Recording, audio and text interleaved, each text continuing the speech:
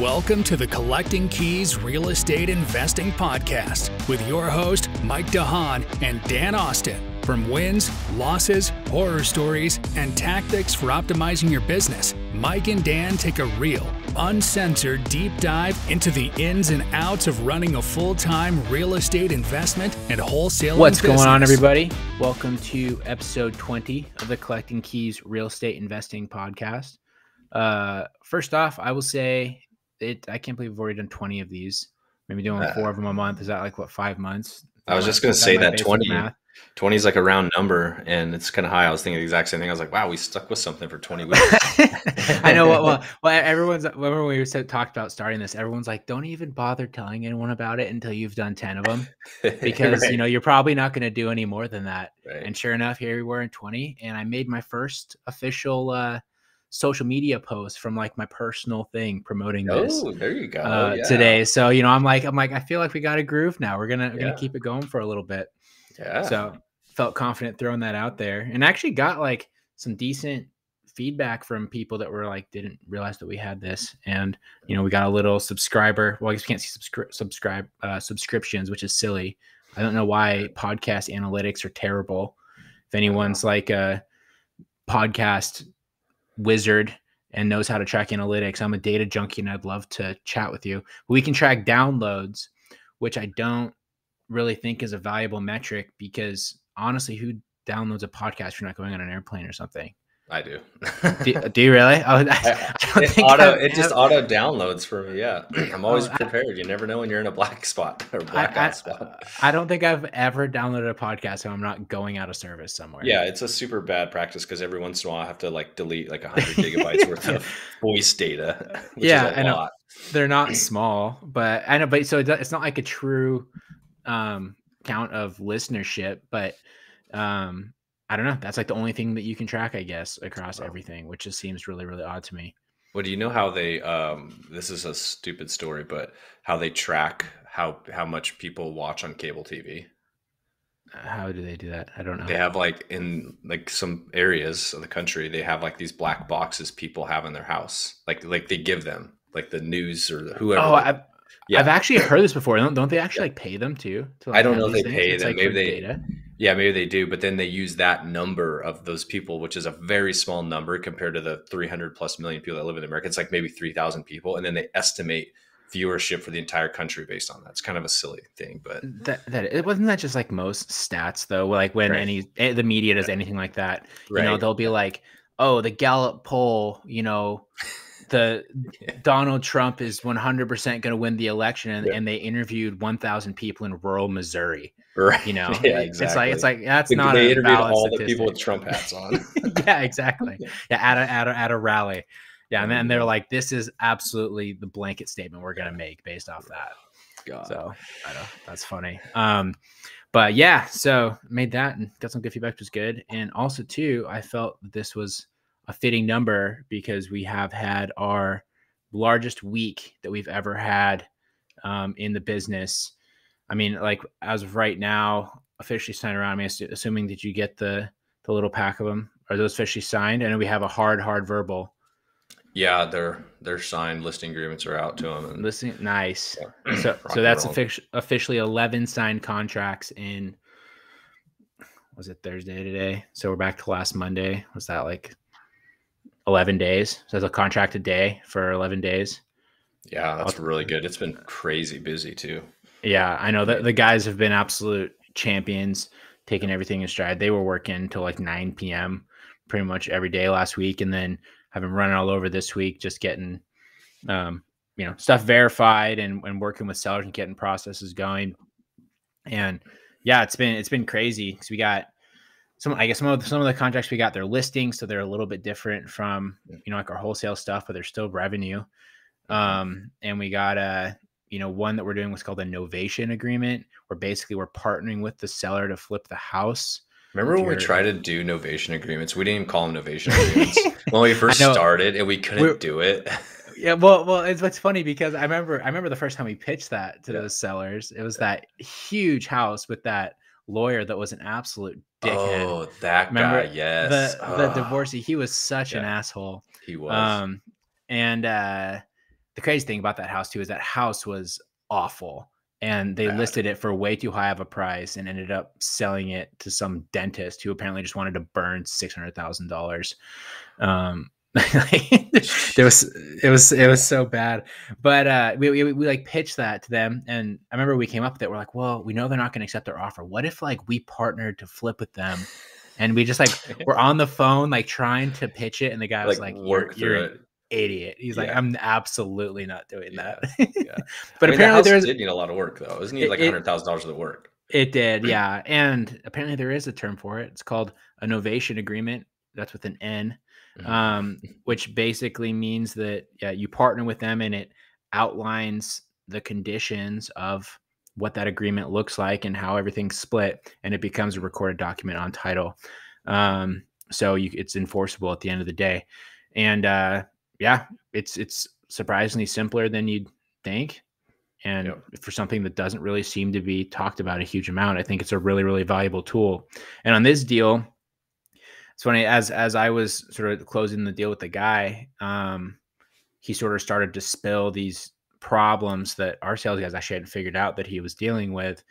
And ultimately it came down to the arrangement that we have with him. We're going to be making a little bit less money than we would have if he had accepted our cash offer, which he actually did kind of at the end of the call that I had with him. But he's going to be making about $14,000 more because we're not going to be paying a lender. And, so for us, it's worthwhile to do that. Because I'd rather this dude who's kind of on hard times make some money, and he seems like a decent guy. But also too, we don't have to go, get a loan. We don't have to go through the paperwork process of that. Start tomorrow if we want, once everything's signed, right? Exactly. Yeah. As soon as we have clear title, we can start. We don't have to go through like a whole closing process with a lender and sign a bunch of documents. It's like literally just a 2-page agreement. And it'll be pretty cool to see how that goes. So, yeah. And that worked out timing wise was perfect too. Just the fact, because we're finishing up our other flip, and then we're going to start. We're going to have like about a week off for our contractor to start the other flip. But then the seller is in the ICU from, what was the story on this guy? He got beat up. He was a cop, and he was out on duty, and he got into a confrontation, and he's in the hospital. So how did that not make the news? I feel like I would have known that happened. Who knows, man? I mean, I'm not going to say anything about that realm these days. And even talking about that puts you, someone's going to be pissed off that we didn't do it the right way. Yeah. Okay. So but that was honestly, it was good timing to be able to do that and then be able to just slide right into that right away because of the novation agreement, just the nature of that process. We don't have to wait for title and closing, all that crap. We can just kind of move pretty quick. Exactly. Yeah. And this would be a really quick deal anyway, mostly just flooring, paint and stuff. And then we should be able to, we're buying it. I guess our agreement with him is $400,000 and down is his. And then 500,000, everything above that is ours. We're expecting to be able to sell for about 500,000. So assuming it's all costs are down, we should make about 35 to 40, I think, on it. If all goes as planned, and we don't have to necessarily we have to come out of pocket for the rehab, but we don't have to come out a huge amount for a down payment or anything like that. So it should be pretty quick, and then we can slide right over to our lake cabins. Hopefully, I know that. Exactly, and that was another one I'm excited about. Everyone always asks with this kind of marketing, they're like, what, like, you must only get crappy sort of residential properties or things like that. But every now and then, we get unique stuff. I mean, we bought an 8-unit apartment complex off of our direct mail campaigns.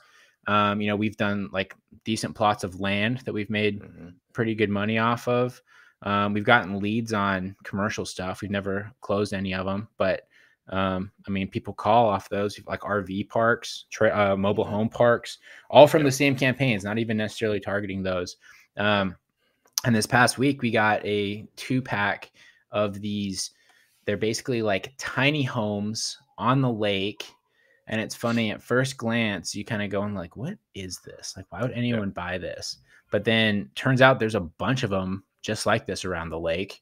Yep. And because the square footage is so small, it's not going to take a huge amount to make them dialed in. Yeah. And we have a fat spread on this deal.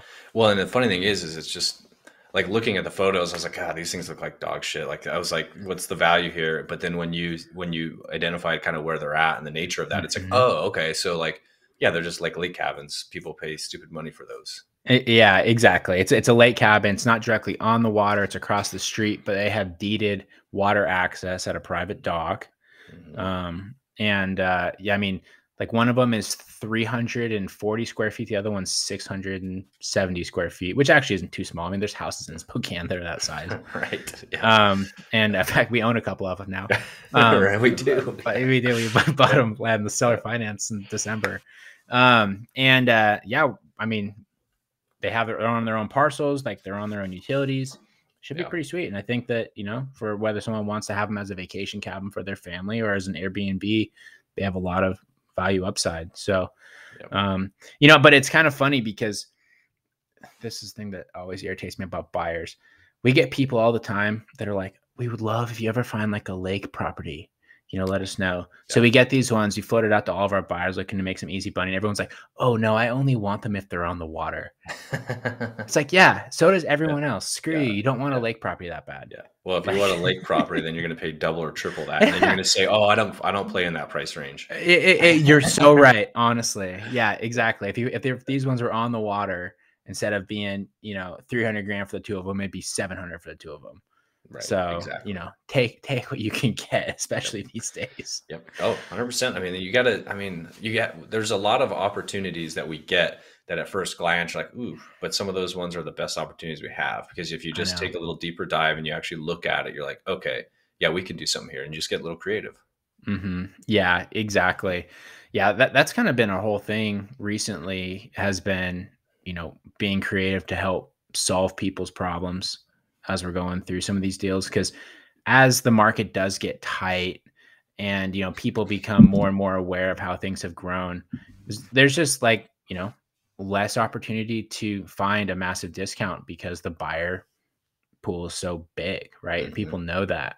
So a lot of the stuff we've been doing recently has been, seller financing deals, or like things like this novation agreement, where it kind of ends up being better all around. The guy's making more money. Like, just changing that mindset of you always need to go for a cash purchase, I think is going to be, it's been the key for us this past week. We have a handful that have been outside of that. And I think other people need to sort of start educating themselves and learning what those negotiations can look like. Yeah. Yeah. I mean, like we fell into that trap when we were first new. We're like, but we pay cash and we can close in 2 weeks. It's like, honestly, for most our sellers, like that's rarely the biggest issue they have. Right. For sure. Yeah, exactly. The biggest issue right now, I mean, they don't want to close in 2 weeks. You tell them you're going to close in 2 weeks, they're horrified. They're like, I'm going to be homeless. Where am I going to go? Yep. Exactly. Yeah. And then again, like you're saying, like cash may not be the best for either of us. They may want a novation agreement because it helps them out, or seller financing, or any of these things, which we've known about. But then it's like, you've got to really understand what their problem is so that you can pitch it to them in a way that they can hear it. Yeah, exactly. And it has to be the right kind of seller too. I mean, it has to be a seller that, is educated and that you don't mind being tied to a little bit. If it's like a crazy crackhead house, don't try to pitch them on seller financing. You're going to regret that decision. Yeah, seriously. So, it's the whole situation has been very interesting as we've been going through that. And we've completely taken like the we close fast out of our marketing, and we've been more pushing like we close like we have a flexible closing, because that's been the other thing that people have been looking for. So like we have a guy right now that we've been chatting with, and we're still negotiating this. We might actually do it. We're going to agree on a price, and then out of his proceeds, he's going to front load us with 3 years worth of rent. And I then thought it was only going to be 15 months. Did it move up? It did. He decided that was too short. He's an older guy, and now he wants 3 years, but he's adamant that he wants to pay us rent. He does not want to live for free. And he's like, just take it out of my proceeds. So like very realistically, what this could look like is we buy the house, for a discounted price. And then we basically receive like a $60,000 check back at closing for the rent for the next number of years. And then, we can do a cash out refinance. We can do whatever we want. He's still going to be under lease. And we can kind of just let him do his thing. And we now have a free house that has an equity position that doesn't cost us anything, because we already collected all the rent. We just set that aside in a little reserve account and just have it pay for itself.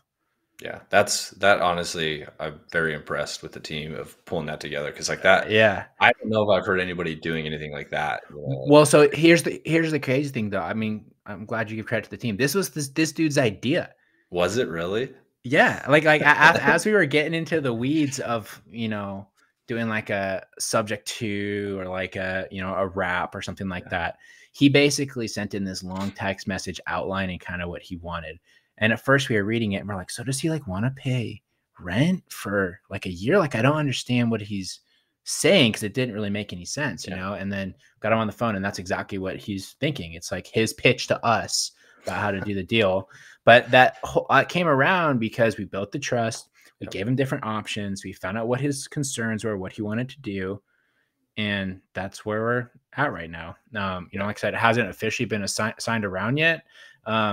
But I mean, it should be coming around. I think tomorrow is when James's scheduled signing is. So we'll see what that looks like. But, that'll be cool. I'm excited. That'll be it's just very fascinating, the setup. Yeah. And so my understanding is this guy basically just wants somewhere to live where he's gonna like die or yeah, he's like an old guy and he's like, I'm too old to move. He's like, I'm tired of paying bills.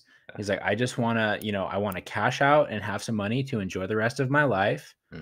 And not have to have like any liability with the house and just wants to, but he's like, but I'm not a bum. I don't want to live for free. Well, and it's super smart because a lot of people get in that position where they go and do like a reverse mortgage or something like that.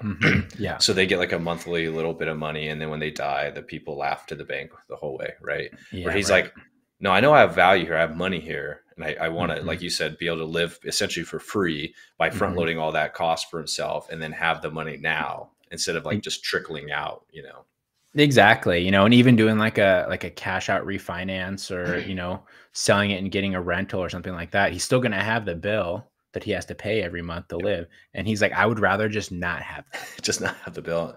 I'm like, okay. I love prepaid rent. We get that sometimes from some of our tenants. I love it. Yeah. Yeah. It's always like a weird one, because I always worry about like, if there are problems and you got to kick somebody out, then you have to prorate it back and all this sort of weird stuff. I honestly more so worry about like if I forget to go back and look and be like, when was the last time they paid and when should I ask them for money? We have that one tenant. That's how it is, right? It's just like, oh shit, they haven't paid in a while. Like, is there prepaid out? Yeah, right. Yeah, you're completely right. Well, I mean, that's why we have, Judd doing our management now. Exactly. Especially when you get busy, it's easy enough for that to happen. So easy. I mean, and even when go ahead. Yeah. It's a lag. Ooh. Even when you have it automated in some sort of payment system, though, it's still easy enough to not like realize it didn't come in for some reason or another, and it just like leads to problems. And then like, even though that'll enforce late fees and things like that, it's not going to post notice for you. No, it's not. And like, it's especially if you're in Washington, you got all these stupid rules. But yeah, like I was going to mention, just like in the one house, like we've got like $11,000 like hanging out there. The one that we rent to the state because they're just, the minutia is so thick with them to try to get it paid. You know what I mean? It's not crippling, but it's just like annoying. So I know you haven't told Judd to dive into that one yet because I chatted with him about that and he was kind of oblivious. But you should, because with my one that I rent to the state, he's getting them all set up on Hemlane. Like, they're actually going to do that? Yeah, they're doing all of it. Oh, nice. So you should send him hunting on that. Yeah, he'll figure it out. Yeah, I might just send him on. I've communicated with the guy every day, right? It's just a matter of like, well, what about this one? What about that one? I'm like, oh God. Yeah. So yeah. Just send somebody in there that has blinders on and just has the goal of collecting money, and Judd will figure it out. Yeah. All right, Judd, you're up. Here you go. This is for the Koza property or something. Yeah. I don't know. Or probably shouldn't say addresses on here. Who cares? Yeah. I don't know. There's a lot of houses in Spokane. You'll figure it out. Yeah. But yeah. That's not the only one that's been fun. I think I need some maybe I'll use this as therapy to talk about our insurance claim. This has been kind of fun.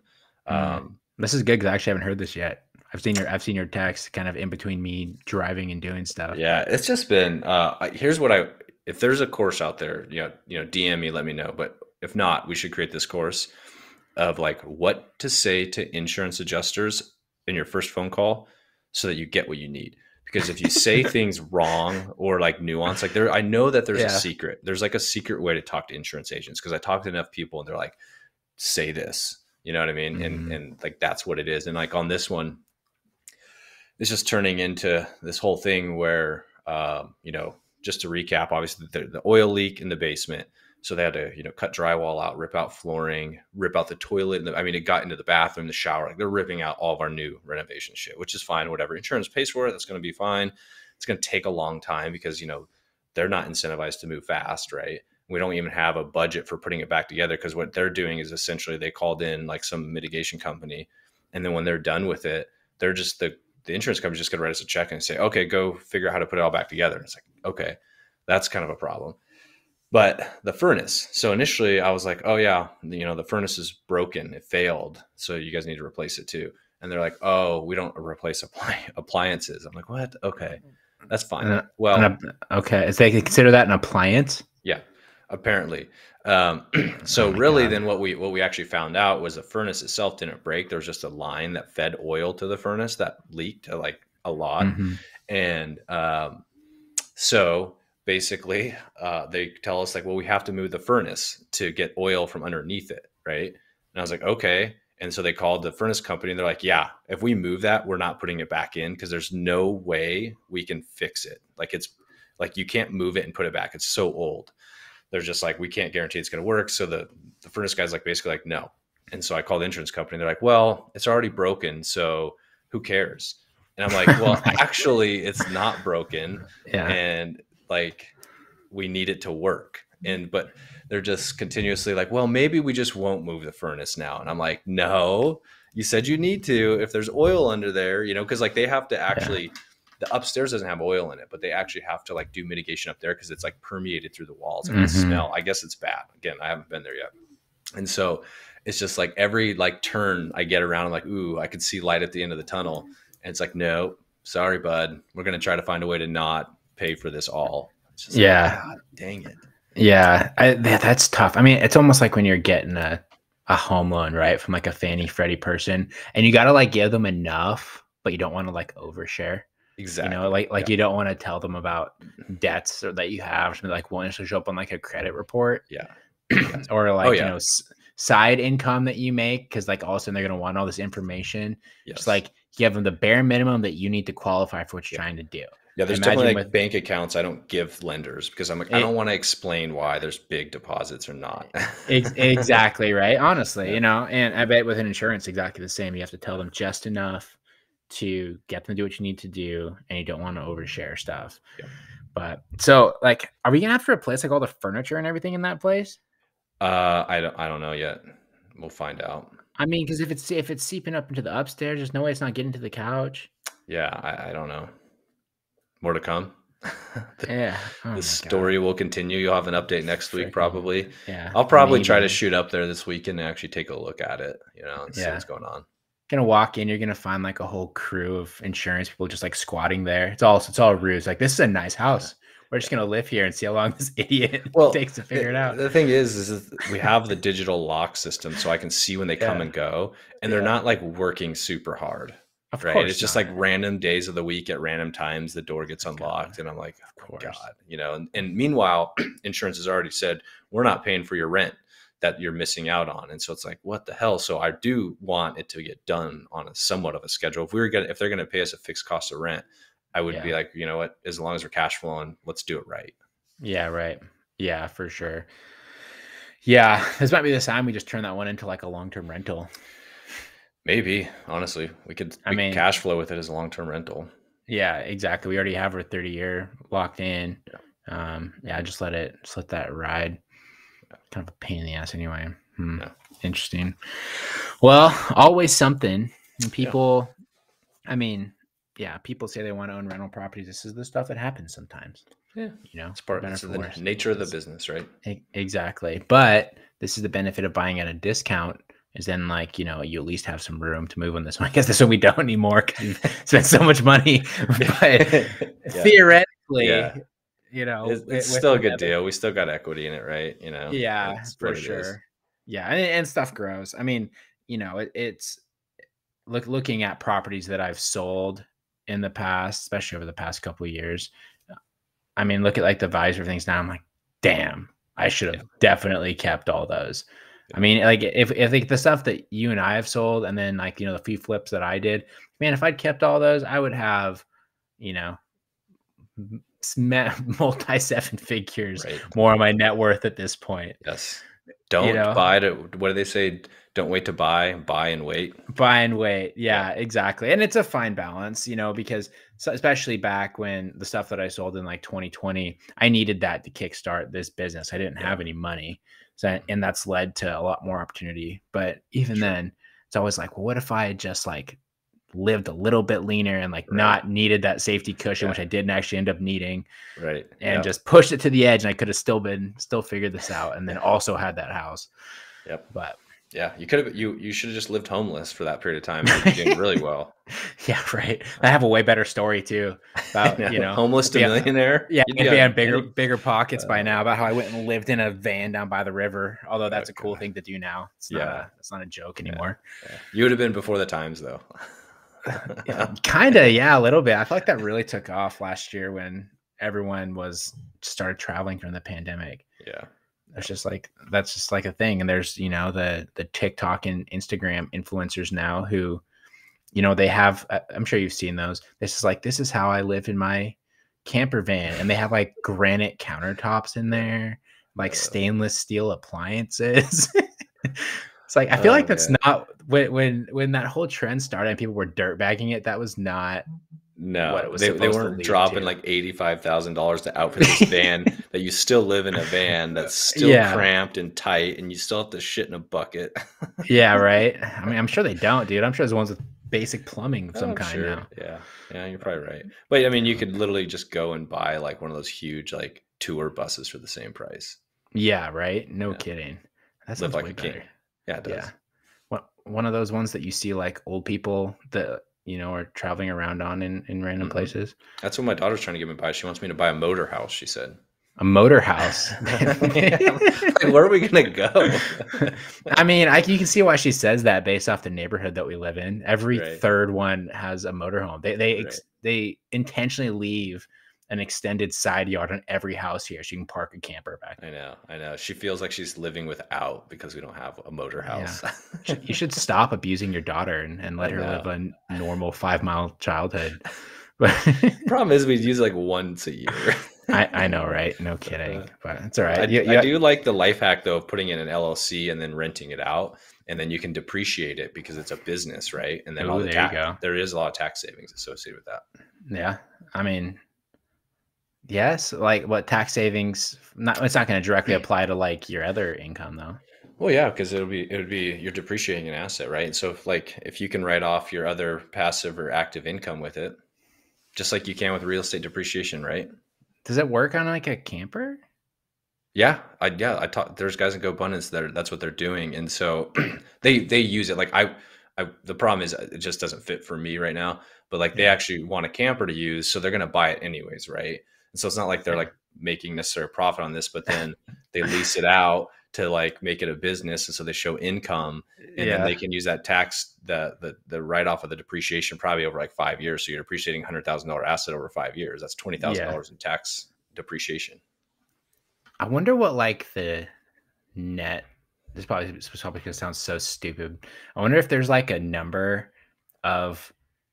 Where you reach, you're like, it's a strategic move to just start buying campers for depreciation, and you just like park them on some acreage somewhere to bring down your tax burden. Yeah. I don't know. I mean, guys do that with jets. With my GoPod guy came and talked to us that he works in a jet leasing company. And, one of the guys asked like, who are all these people that are like, they ask if they own the jets at least. And he's like, oh no. Like, mega millionaires and billionaires, they buy the jets and they basically give them to us to lease out. And he said a lot of them don't even use these jets. They purely use them as like a tax play. And then just with the revenue that it generates, it kind of like, covers the cost of the jet. So they basically net zero on the jet, but it's a positive because of the tax benefits.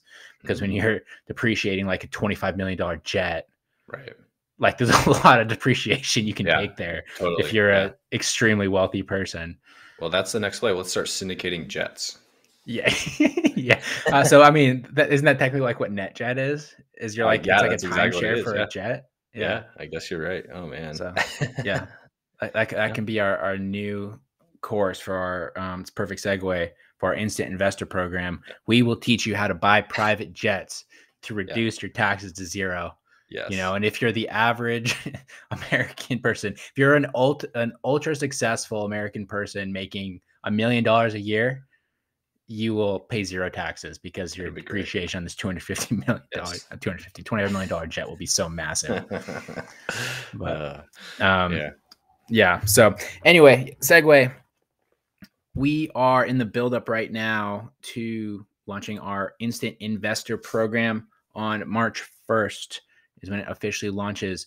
Basically, what it's going to be is an 8-week program where the entire system that we have spent the last 2 years in hundreds of thousands of dollars of marketing and trial and error and high fives and frustrations and everything in between, we've built it into a system and we turned it into an 8-week course that anybody can come in and start basically building a system exactly like ours. Along with that, there will be direct access to us, including a weekly 1-hour coaching call where you can, ask us questions about how to optimize things. We can work on me with the sales process. We can help build the business to whatever lifestyle you're looking to live, whether you want to be a full-time investor and run a business like a full-on business like we do, or you just want the lead funnel to give you opportunities as a casual investor while you work your W-2. Because regardless of what you're trying to do, real estate's a lot more effective if you're buying at a discount. Yep. And with the handful of people I've talked with in the last week, that's one of the biggest things is like, I kind of like my job. Like, I don't want to be a full-time investor. That's perfect. Honestly, it just comes down to scale. You still like work your own leads. You still have chances at bat to buy properties for 50, 60 cents on the dollar. Mm-hmm. And tell you what, you buy 5 or 6 of those, all of a sudden, I promise you're not going to care about your W-2 job anymore. Right. Or like, honestly, and it's possible. Like we've proven that you can do a bunch of deals while working jobs. And I'm like you, Mike. A lot of guys I talk to, they're working. They're even high income earners, right, in that $300,000 range. But they know they want to get into real estate, and they need a way to get excess cash out of their basically savings account. But they also know, I don't want to overpay for a property. Exactly. Right? Which is what they feel like they're doing. And so then, well, don't overpay for it. Buy it at a discount. Exactly. And when you're buying at a discount or when you have a contract at a discount, there's so many different exits versus, like we said before, buy real estate and wait. Sometimes you don't want to wait. Sometimes you want to wholesale that deal and make $30,000, $40,000. Sometimes you want to flip that property and make 80. Sometimes you want to do a cash out refinance and have infinite returns on this rental property that you just burned all your money out of. Yep. That can only be done if you're buying at a discount, not if you're competing with all the other knuckleheads, working with realtors, buying off the market and paying $40,000 over asking price for a dump of a property. Yep. So exactly. And good luck burning that, because the appraiser is going to say, well, you bought it on the market for this price. That doesn't count. That is one of the most untalked about things with that whole process that honestly, I didn't even really realize until we started getting pushback on stuff like that. Yeah. Just like the fact that it is on the market for a price versus bought directly from a seller completely screws up how an appraiser analyzes it. Yep. Like they won't even recognize that you bought it for undervalue on the market, because they're like, why would it have been listed for that on the market if it wasn't worth that? Yep. Like, well, it was, but now it's worth more. And they're like, I don't know. I don't believe you. They assume it's a perfectly efficient market, and because it was on the market, that the market dictated the value. Exactly. Yeah. So anyway, if that program interests you at all, we're kind of selective on the first little group of people. We ideally want people that are hungry to come in and want to succeed. We're not in like the phase of our mastermind course. We're just going to be pitching it to everybody to come in, give us money and then be a sucker. So we want people that are going to come in, be engaged, like going to get after it and sort of, work with us to build out this thing. So if that interests you at all, go ahead and shoot me a message on Instagram at Mike_invest, or hit up Dan at InvestormanDan. You can also check out the details of what it consists of on the website for the program at instantinvestorprogram.com. And besides that, I mean, I'm pretty pumped for it. It's gonna be a good time. Yeah, So I'm excited. And like seriously though, like even if you're dabbling or thinking about it, just reach out to us. We'll sit down and have a phone call with you. And if it's not a good fit, we'll tell you right away. Exactly. Yep. And its officially launches March 1st. After March 1st is going to be full price. If you join in before that, you're part of the first group, you get selected for that, you're going to get access at half the price, which will be $2,500 instead of $5,000. So that's a pretty good value right there to literally, $2,500 to skip the hundreds of thousands of dollars and years of headache that we have dealt with.